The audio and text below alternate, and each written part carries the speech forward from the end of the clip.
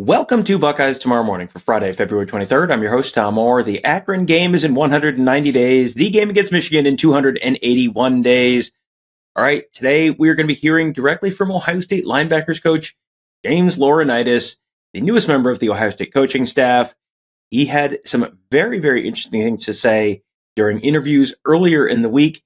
So interesting, in fact, I think we're actually going to have two separate shows about this.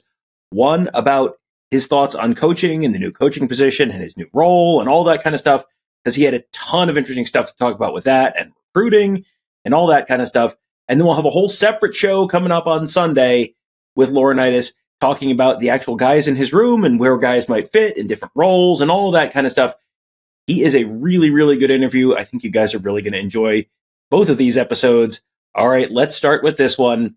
James Laurinaitis obviously came over from Notre Dame last year to be the new graduate assistant, sort of overseeing the linebackers at Ohio State. Did he expect that he was going to get the linebackers job this year? I don't think you ever expect. I think a lot of times you try to go to work and do your role and do it to the best of your ability. And obviously, I was aware that the position was open and was hopeful. It's something that I believe a year ago when I came back, I kind of voiced that was my dream, was to be linebackers coach here. And so there was kind of a lot of unknown going through those few weeks and going on the road and recruiting for the first time and all of that, actually in person and doing that stuff. But I felt pretty confident that I'd done the best job I could have to prepare myself for the opportunity, and just grateful that Coach Day believed in me. One of the big differences in being one of the 10 countable assistants as opposed to a graduate assistant is you now can go on the road and recruit. And when he was on the road recently recruiting linebackers, it's his job to plan those trips. So what is it like to be on the road as one of the 10 countable coaches as a recruiter? And what's it like to try and plan one of those trips? A lot of logistics, you're trying to figure out. I mean, ever since I was young, I've always, I think it was because of my dad, I always wanted to be on time. So really, that was, to be honest, that was the first thing that popped to my mind. If I told a coach I was going to be there at a certain time, I wanted to be early or on time. And you're just trying to map out how many schools can you see within a certain amount of time, and trying to prioritize what players you wanted to see, in those time periods as well. So I thrived on the opportunity to meet these players, their coaches, the people who are important to them in person. It's one thing that I think to do it over the phone. It's another thing to be able to do it in person and let them see you and face to face. I think is a lot more impactful. So I was grateful for that opportunity and look forward to continuing to do it. Laurinaitis was a significant part of the Ohio State coaching staff last year as well as a graduate assistant for the linebackers. Will this year be much different for him? I don't think a lot is different. I certainly felt like the linebacker coach last year. I think the guys would have said the same thing. It's the little things to me that, maybe not doing some things in the breakdown, that a graduate assistant does. Being able to have my own office is, to be honest, like when you're meeting with the guys, and we were kind of meeting in the defensive staff room, and everyone's trying to get ready for practice, right? So people are walking in and out, and I think just having my own space, that's something that it's a little thing, but something I'm looking forward to, definitely. And so I think for me, it's all those, just knowing that the title brings that's your, like, those are your guys, that's your room. And there's a lot of responsibility with that, but I cherish that. As a graduate assistant last year, Laurinaitis was a graduate student at Ohio State, so he's supposed to be learning and growing. So how has he grown over the last year as a graduate student? I think a lot of it is, I think I spoke about it last year. It's teaching progression is one thing. And now, thankfully, being in the same scheme for 2 years in a row, I think will be very beneficial. Year one at Notre Dame, you're learning how to teach it, and you forget what young college players don't know. And then coming over here, a lot of it was trying to learn what Knowles was, not only his scheme, but how he wanted it to be coached. And now understanding the scheme and kind of what it is, you can just dive deeper. And so I'm really excited about it. I'm looking forward. It's a big spring for our guys. with Cody and CJ and Gabe Powers and Arvell Reese. So like, there's a lot of guys that are going to be fighting for playing time. I think Cody's really the only one with starts under his belt. So it's a big spring for a lot of our guys. Now that Laurinaitis is one of the 10 countable coaches, does he have more of a voice in the room right now in terms of what the scheme is, how they do things, all that? Yeah, and I think early on, when I came back here, I was very aware of that. I being a former player here, I didn't want anyone in the building to think that, I'll put it this way, Tim, I wanted to work for everything, if that makes sense. I didn't want to come back, and I think sometimes there's a stigma with former players because sometimes I think some of them have been that way where they just expect things handed to them. I don't want that to be the case. I wanted to work for everything. And so, a lot of times I would just absorb a lot of information. As the season went on, I felt a little more comfortable expressing stuff, but now that the title is what it is, I think, you got to speak up when you see things a certain way, and whether that's scheme wise or technique, whatever it is. And look, I think a lot of times last year I agreed with a lot of what we were doing. I think we had a lot of success on defense. So what is it that James Laurinaitis thinks that he did last year that he did well enough that Ryan Day felt like he deserved this linebackers coaching job this year? Well, I hope there's a certain intelligence that I brought. And I've talked to Cody Simon about this, Tommy Steele, all those guys, but I think there's a certain way to go about preparing, not only for practicing, but for the game and how you see the game that is very unique. And so I try to bring a perspective. I mean, it's one thing to go through and learn how to coach technique from clinics and all that stuff. And then when you go out there and live it, like I was blessed to do, you kind of realize what works, what doesn't, what looks really good in practice and what doesn't actually apply. And I'm constantly trying to reevaluate what I'm teaching these guys, because there's a lot of things that I've been taught that I'm like, this doesn't work. And then there's certain things that will work for certain players and won't. There's certain skill sets that maybe a Gabe Powers has that CJ Hicks doesn't have, and vice versa, right? Like, so you're always trying to cater your techniques to the room as a whole, but also to the individual. And I just think playing gives me a perspective of, I also know mentally and physically what these guys are going through. I know what plays are realistic to make and what aren't.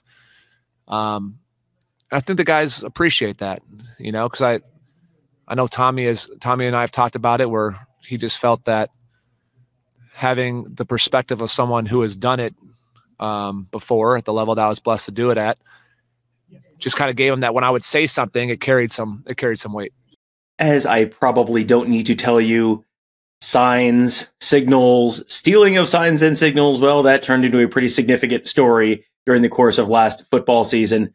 Last year, James Laurinaitis, as one of the GAs, was one of the coaches who signaled plays in from the sideline. So how challenging was it to do that, and then also to try and think about managing your personnel and rotating your guys and all of that last fall? Yeah, well, I'll tell you what, another thing I'm excited about when you're a full-time coach is not signaling.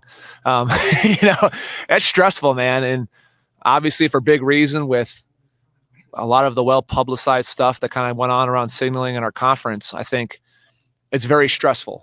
And when you're trying to come up you're talking about week after week changing signals, that took up a lot of your time.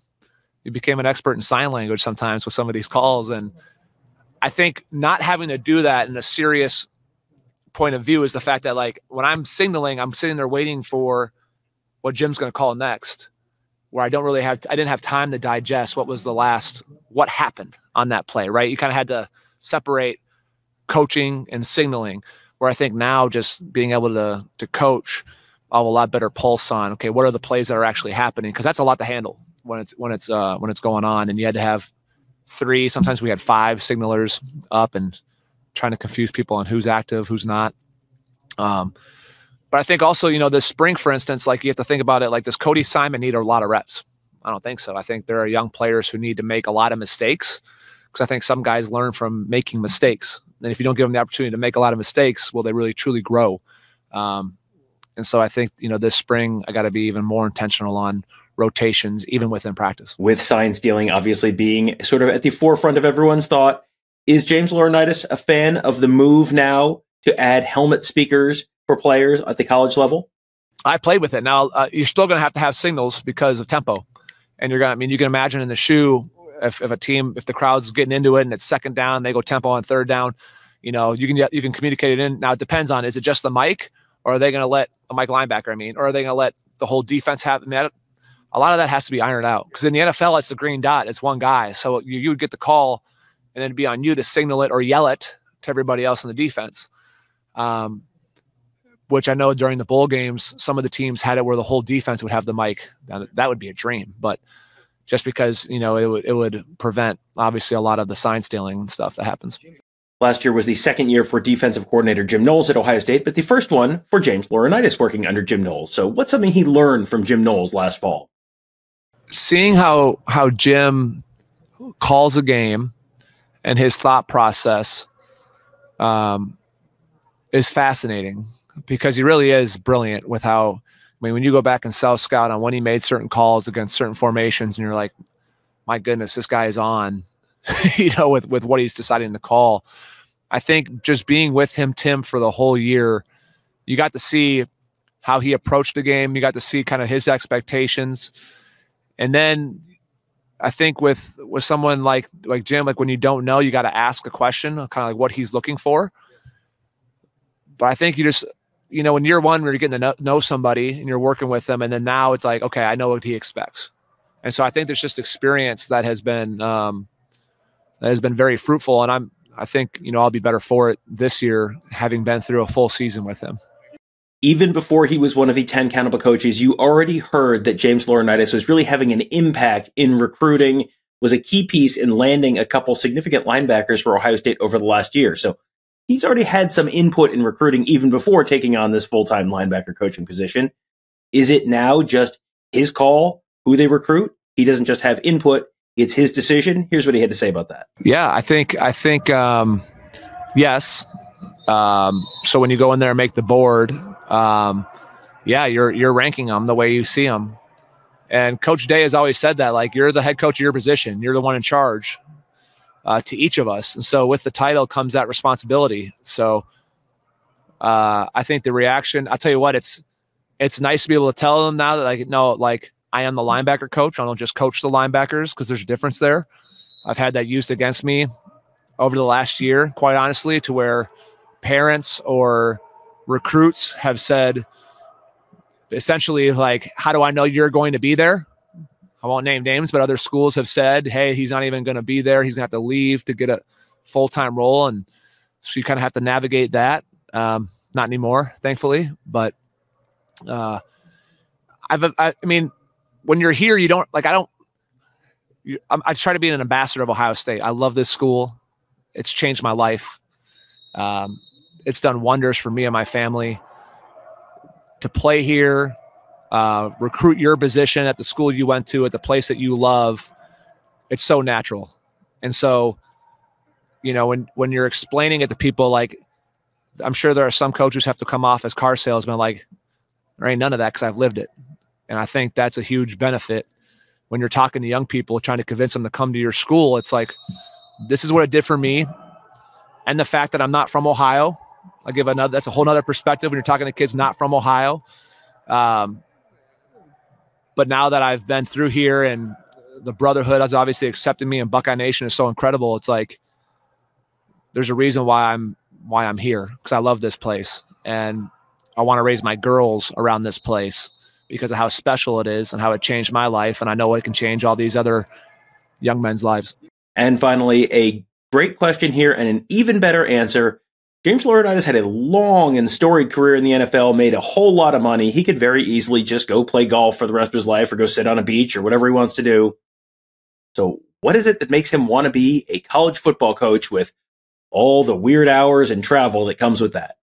It's a really hard moment when you watch film and you're like, okay, I need to do X, Y, Z. And then it dawns on you, my body can't do X, Y, Z anymore. That's hard to come to grips with when you love the game so much. And so since fourth grade, I've been told when practices, what lifts to do. Your life's kind of been mapped out around this game that you love and you're obsessed with since fourth grade. For 8 months, it took me a while to really I don't know if bitterness is the right word, just almost like a frustration that you couldn't participate in the game you loved anymore after I decided to retire. And so I tried to figure out like what else really interests you. And then it dawned on me after 8 months, like your love is football. Like your major was football. Like, yes, I have a degree in communications. I used it doing radio and TV, but my first love has always been football. And so I felt like the PhD was in that. And so it was like, okay, at first, that's why I got in the media. I wanted to be around the game. And then once I was in media, I felt myself getting fired up whenever I did the coaches interviews. And I just asked myself one off season, I'm like, I think I was getting to be 35 years old. I'm like, if you don't jump into this, you might look back and really regret it. And so once I jumped into it, I knew it was the right thing to do. I think a lot of it is because I love young people. So I want to see young people get to live their dream out like I was able to. I joke all the time, there's a 3-star from Minnesota, but really like my singular focus was just, I'm going to keep playing football until they don't let me anymore.